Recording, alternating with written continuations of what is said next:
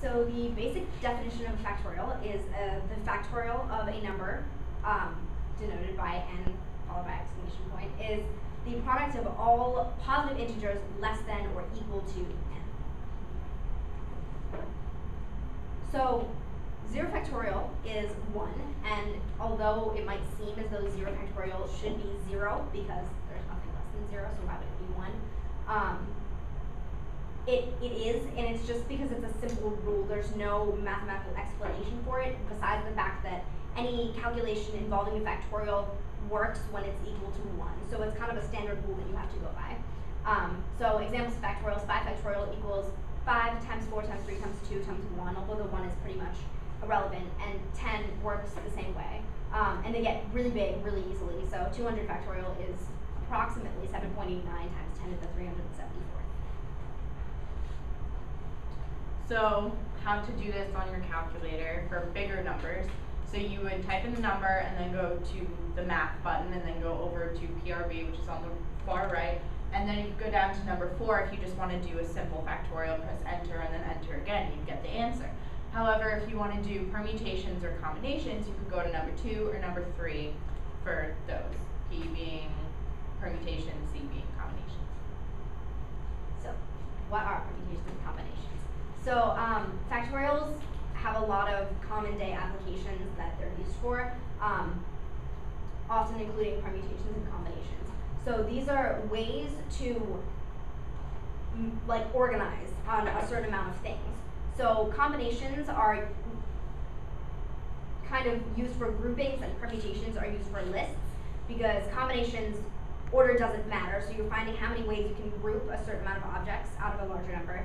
And permutations, you're finding however many ways you can group it and organize it within those groups. That, like, for example, 1, 2, 3 is different than 3, 2, 1. Okay, so something that's very complicated, not really, is how to do a half factorial. So whole numbers, like 4 factorial would be 4 times 3 times 2 times 1.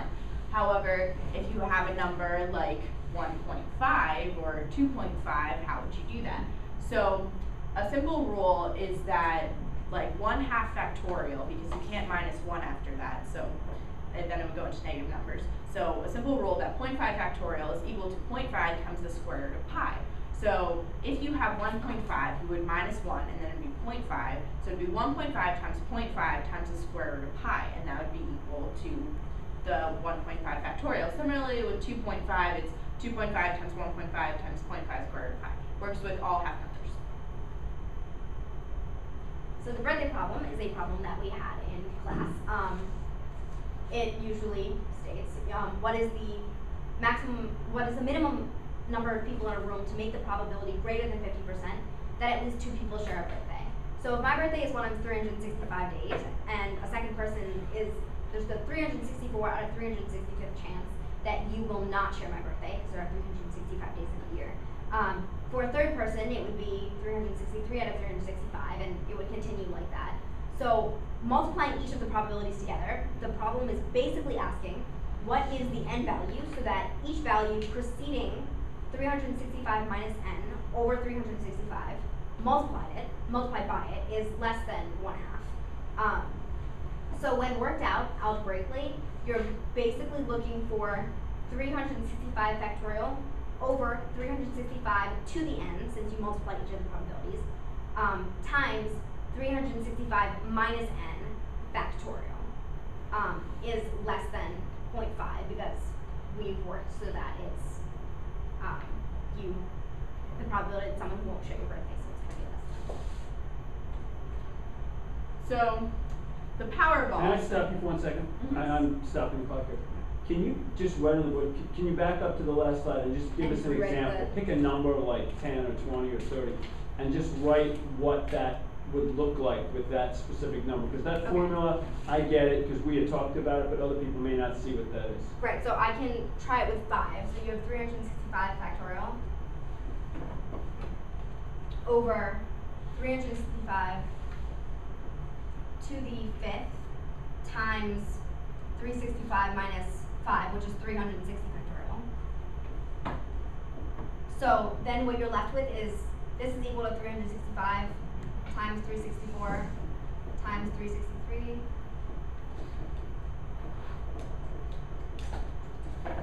times 360 factorial. So these two will cancel out until you're left with this value over 365 to the fifth. And that would be the probability that the people in the room won't share birthday. Good. Okay, good, thank you. Okay, so the Powerball. So I don't know if everybody knows what the Powerball is. Basically, you can win a lot of money if you pick if you pick 6 numbers that are correct. And recently there was one for $600 million, and someone won it. But basically, what is your probability of winning this? So there are 59 white balls and 35 red balls. Each of them have a number from 1 to 59 or 1 to 35. And you choose 5 numbers from the white balls and 1 from the red. And so your chances of choosing a correct white are 1 over 59, choose 5. And the chances of choosing a correct red are 1 over 35. So to figure out what your probability is, you would do 1 over 35 times 1 over 59, choose 5. So this number ends up being 1 over 175,223,510. So you have a very, very small probability of winning. So how can you improve your chances? You can't. But if you choose the same numbers as somebody else and you both win a certain amount of money, you have to split that. So how can you decrease your chances of doing that? If you pick different or uncommon numbers, then you don't have to share the money that you win. Do you have time? Yep. Okay, so recently, a bunch of people picked the same 6 numbers: 22, 28, 32, 33, 39, and 40. And they all won a certain amount of money, but they split it a whole bunch of ways. And so the Powerball actually thought that these people all cheated, because how could this many people get so much money and they all picked the same number? So they thought that they cheated somehow. And what ended up happening, well actually I'm gonna ask, so how do you think maybe they could have chosen these numbers? I overheard something, Does anyone have an idea? Last date the Phillies won. No.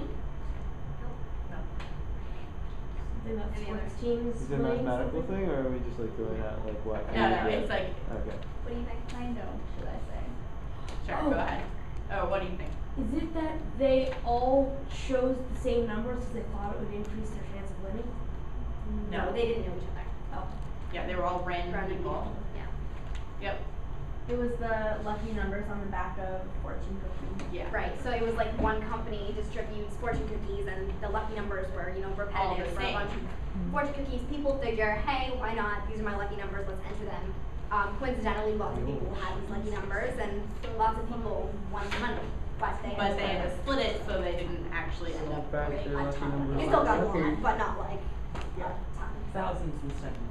Yeah. Okay, we have 10 seconds. And Thank good. you. Questions? Yes. Sophie? With the Powerball thing, what does choose 5 mean? Okay, so you choose 5 numbers out of, from 1 to 55. It's a combination. Okay. Can you do factorials with something other than 0.5? Yes, there is a way to do decimal factorials.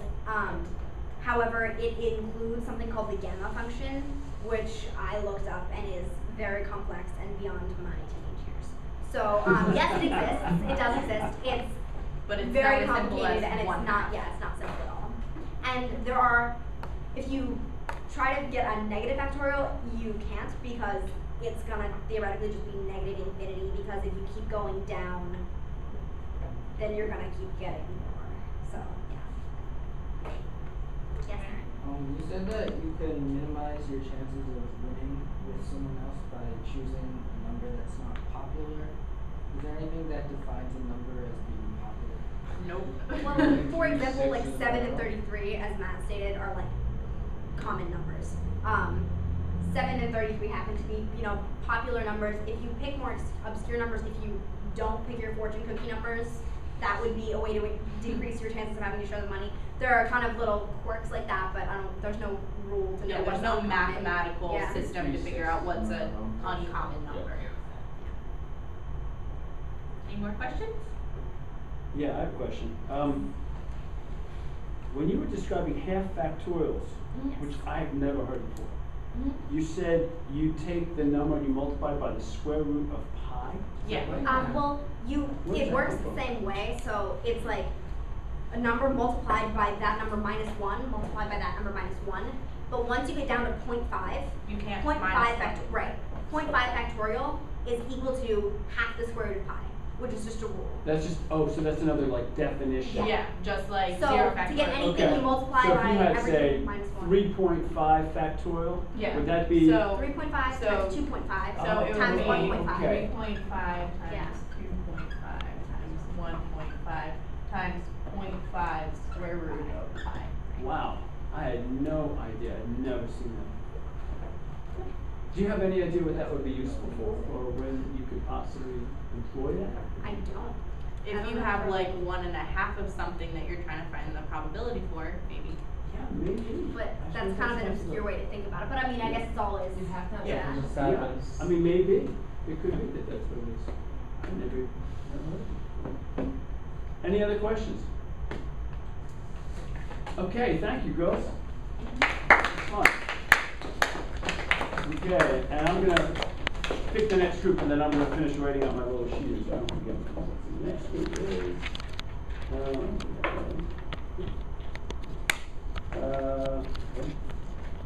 no, these are the people that are here, or I'm writing the same number again. You keep rolling 1. Catherine. Downloaded dice. Downloaded. I don't know the one earlier You too. got wrong Catherine, on. can you tell me who else is on the team? And Allison? And what's your topic? Okay. One's the lightest side. Right. Then you'll be on the bottom. I got everyone independently. Okay, so girls, give me a few minutes here. I'll be right with you to finish up. Oh, here it is. How many presentations?